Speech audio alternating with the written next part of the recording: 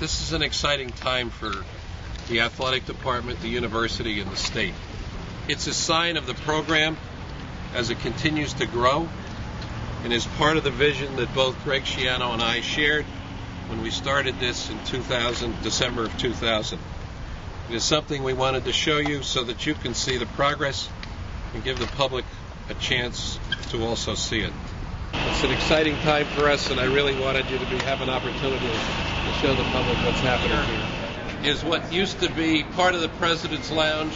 The club will go to the end. You see the beam across there, and it will extend phase one of the project, which you saw today, which is the club seats and the club lounge, is on time. The people will be in their seats September 1 for the Fresno State game. That's on budget. We expect to occupy it, as I said, for the Fresno State game.